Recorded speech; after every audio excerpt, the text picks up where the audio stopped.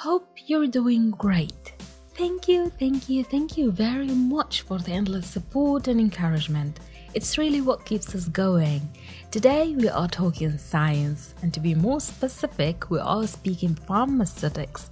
Although what we are looking into today is more towards pharmacology, yet it's quite essential to understand if we want to have a good grasp of biopharmaceutics. So today is a continuation of what we've started last time. We're still laying the foundation for biopharmaceutics. Last time, we have had a go over some principles and terms which are used extensively in this branch of pharmaceutics. And today, we are getting into an important graph that you might have seen or will see often when studying drugs' behavior inside the body. It's the plasma concentration time curve, which simply reflects how much drug has reached the blood circulation or in the blood circulation at a certain point of time. This simple curve gives important information that can be used to optimize various pharmacokinetic parameters, as well as many properties of the drug and the formulation. So let's know what is the plasma concentration time curve and what can we know from it. Well, the plasma concentration time curve is built from the data collected after administration of a single oral dose of the drug, withdrawing blood samples at certain time intervals and quantifying the concentration of the drug in those samples. So, the calculated drug concentration is plotted on the y-axis and the time of each sample is in the x-axis, forming the plasma concentration time curve as it appears on the screen. There are certain concentration-related terms to know, and there are other time-related terms to acknowledge here. We will start with the concentration-related ones. So, at time 0, there is zero concentration of the drug in the plasma, but as time goes by, we will start reading numbers higher than the 0. And that is because the drug has to pass from the intestine to the bloodstream. In other words, the drug has to be absorbed first. The concentration will continue to increase till a certain point and then will start to drop. So what is happening here? Well, in the segment where the plasma concentration is going up, this is termed the absorption phase. It is where the absorption taking place, meaning that the drug is moving or being moved from the intestine to the bloodstream, which would add on the concentration in the plasma every time more drug comes in from the intestine to the general circulation.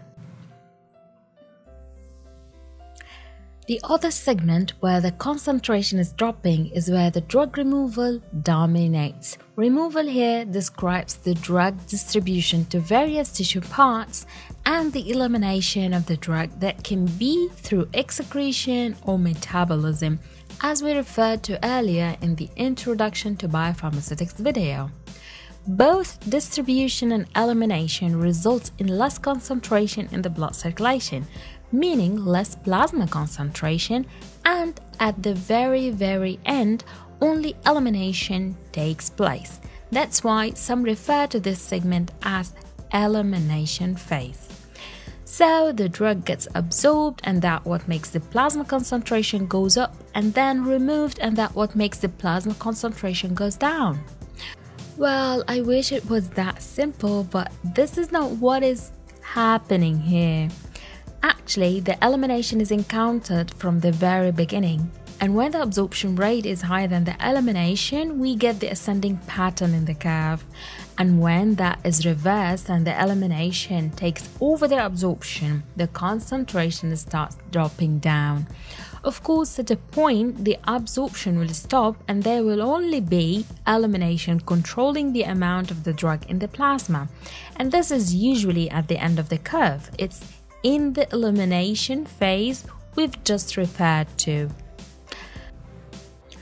After understanding what is going on here, we will learn now some concentration-related terms and other time-related ones. Starting with the concentration-related terms, and the first is the minimum effective or therapeutic plasma concentration, and it is, as the name implies, the lowest concentration upon which a therapeutic effect is achieved, or simply the lowest concentration of the drug in the plasma with which we really see that the drug is imparting an action. It is different from drug to another, from person to another, and also affected by the severity of the disease state. And once we have the minimum, of course we would have the maximum, right? Here the term is the maximum safe concentration, and this is the concentration above which unwanted effects or toxic effects are encountered. We always want to play safe and never exceed that concentration. Well, the range of concentrations between the minimum effective concentration and the maximum safe concentration is the therapeutic window. It is where the drug imparts its therapeutic effects and not the toxic ones. And this is where all drugs are wanted to reside. In some cases, and actually majority of the time, the concentration achieved after taking the drug doesn't reach the maximum, but it is within the therapeutic window. And this one has a special term. It is the peak plasma concentration, or the Cmax. Cmax is the concentration-related term, but it is usually coupled with a time-related term, which is the Tmax, or the time of peak plasma concentration. And it is obvious that the Tmax is the time required to achieve the Cmax, the time to reach the maximum plasma concentration the dosage form can achieve. With the Tmax, we'll now transition from the concentration-related terms to time-related terms.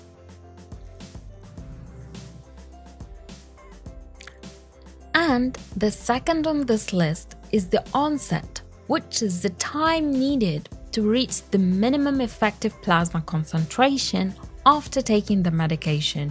It's when the drug starts acting. And the time period throughout which the drug is still acting is called the duration. As long as the concentration is above the minimum effective concentration, the drug will still be acting.